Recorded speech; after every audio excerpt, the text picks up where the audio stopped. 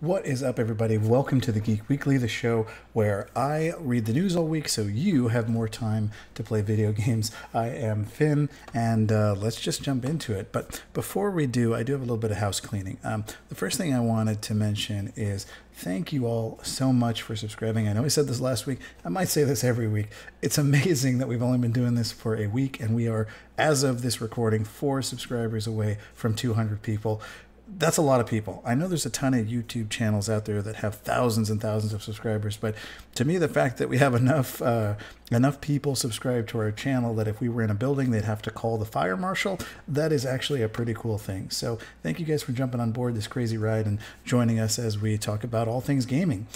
The other little bit of house cleaning here is that, when you start out a YouTube channel, it's kind of hard to focus on one thing. You want to kind of do everything, but we've kind of decided to make our channel specific about gaming, and then even more specifically, mainly about Square Enix and role-playing games. Square Enix has been a huge part of our gaming lives, not just Final Fantasy. Deus Ex is one of my favorite franchises. There's all kind of Project Octopath Traveler was one of my favorite games, and then when it became Octopath Traveler, Bravely Default and Bravely Second. There's so many games. I could make a whole video on just all of the games that we've played by Square Enix that have been hugely impactful on our lives. So I think that is going to be the focus of our channel going forward. But as you guys have already shown that you're comfortable doing, let us know in the comments what you think about that. If you just want us to focus on that, or if there's some other topics that you'd like to see, we would really appreciate you guys letting us know what you want to see. That way we can keep bringing you the best content week over week. The other little bit of house cleaning here. Speaking of Square Enix, as many of you have kind of called me out for in the comments, I have never played Final Fantasy IX. So with our YouTube channel starting, we've also started up both Twitch, and we started getting on the social media and all that kind of stuff. We started up a Twitter. On our Twitch, I'm going to be starting my first playthrough of Final Fantasy IX starting next Tuesday, and there'll be a link in either a card or the description as my technical skills allow to take you to my Twitch where you can sign up and watch both of us play. So really excited to start Final Fantasy IX. It might be a good thing that I never played it because now we can enjoy it together. That might be me overcompensating for the fact that I missed what is one of almost everyone's favorite Final Fantasy games, but that's neither here nor there. Join me next Tuesday, and we'll have a time in the description once we kind of nail down a time. But join me on Twitch next Tuesday, and I'll be starting Final Fantasy IX. And then the last thing is, we talk about streaming. Tokyo Bunny would also like to start streaming as well, and she was going to leave it up to you what you'd like to see her play first. We're playing so many games right now that we're really kind of curious what everyone else would like to see streamed, or what you guys would like to join us as we play. So there'll be another poll somewhere in the description or in a card or something like that. Maybe one of you commenters can help me figure out where to put all this stuff that we're trying to do in the videos here. But there'll be a poll somewhere where you can click on a little box and tell Tokyo what to play, and I'm sure she will play that for you. So yeah, really excited to have you all along on this journey. First news item for the week is kind of a big deal for me. I loved Sega when I was a kid, but my mom made me decide on either Nintendo or Sega, and when I decided on Nintendo, we were kind of a Nintendo household going forward from there.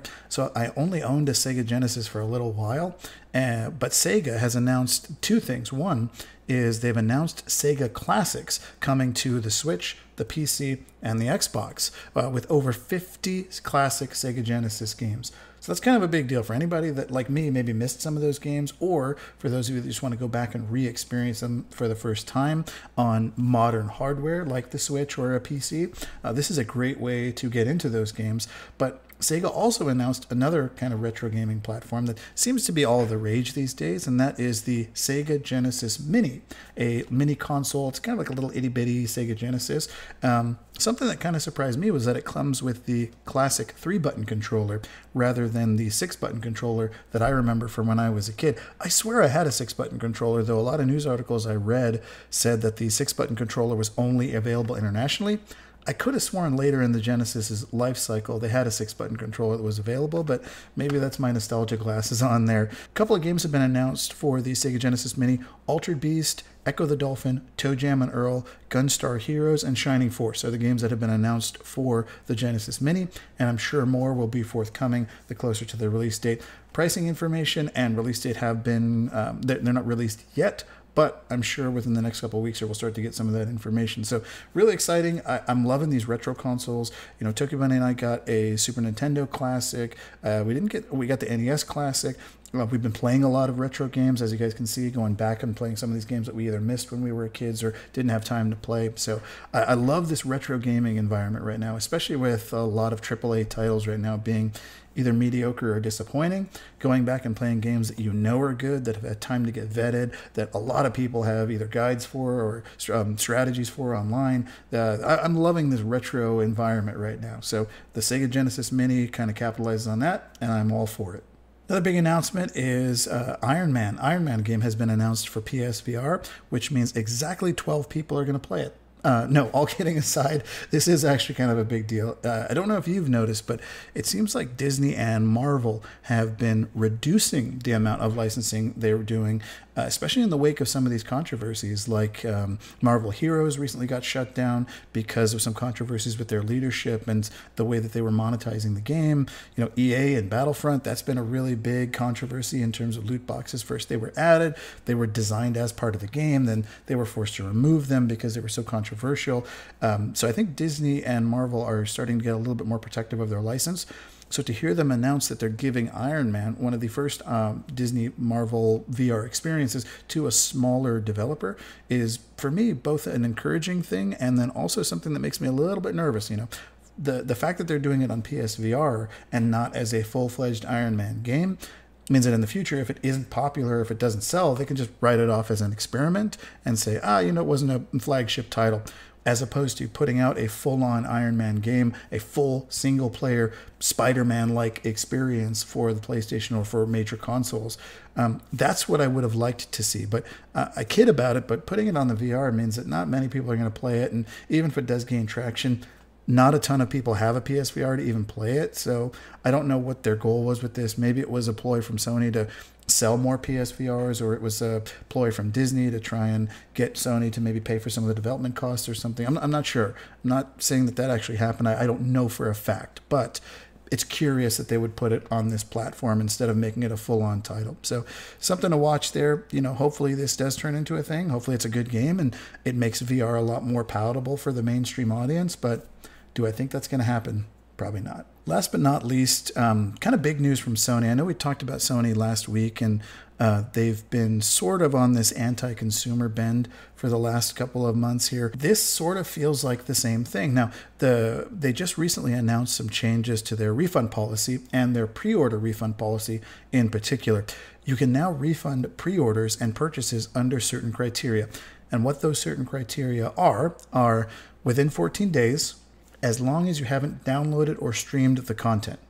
The same policy also applies to season passes and promotional bundles. So on the surface, this looks like a great thing, right? Oh, Sony's giving you refunds on digital purchases. This is awesome. They're trying to make it more like Steam. They're trying to make it more like other digital platforms. They're trying to make it more like actual physical games, where if you haven't opened the game, you can take it back within 14 days. But really, if you dig deeper, this doesn't really make that much sense, and it seems like it's just a token effort to get the fans on board, because the one thing that kind of caught my attention was within 14 days, as long as you haven't streamed or downloaded the content, right? So one big caveat on that is if you have automatic downloads on, it immediately makes you ineligible for a refund, because that game, one byte of data from that game has touched your PlayStation. So now you can't get a refund. So they're asking you to turn off features that they advertised as benefits to get other benefits with refunds and pre-orders. This doesn't make sense to me. This is not the way that most gamers would use their devices. Most gamers just want to set it and forget it, right? That's the point of turning on those automatic downloads. But if you know that they're going to make you ineligible for a refund, and so many games these days are coming out as games as a service where they're either broken at launch or it takes years and years for us to get the full amount of content to make it a full game, none of this makes sense to me. So I hope Sony listens to the fan feedback, just like I hope like they were going to listen to the fan feedback last week. They're already going the wrong direction by removing PS Vita and PS3 games from PSN, which is just making the service completely unpalatable for just about everybody. I'll talk more about that in a second, but I just don't feel like this is a good move, especially when so many games are coming out these days, either, like I mentioned, broken or just not completed. Anthem, for example, No Man's Sky, for example, where they want those loot box dollars to continue development on the game. This is unacceptable on both sides. One is these games as a service are just not compelling for me. I just don't want to continue to pay for a game that is not finished at launch. unless it's like an MMO or something where we know we're getting good content, but we've already gotten a full game experience. And then on Sony's side, it just feels like kind of a token flag waving to get fans to stop talking about these refunds and things like that. Hey, look, we offered you refunds. Stop talking about it. No, this is still not acceptable, Sony. And it's making it hard for me to continue considering myself a Sony first gamer when PC, Nintendo Switch, Xbox, all of these other offerings are giving superior solutions to these problems and giving you superior game options. You know, I mentioned Xbox earlier. Xbox Game Pass is so superior to the PlayStation Network, and I don't think there's any controversy about that. Xbox Game Pass, you can get dozens of games. I want to say hundreds of games, but I'd have to check. I just signed up for the trial myself, and the Sea of Thieves is on there. Forza is on there. Gears of War, the entire series is on there.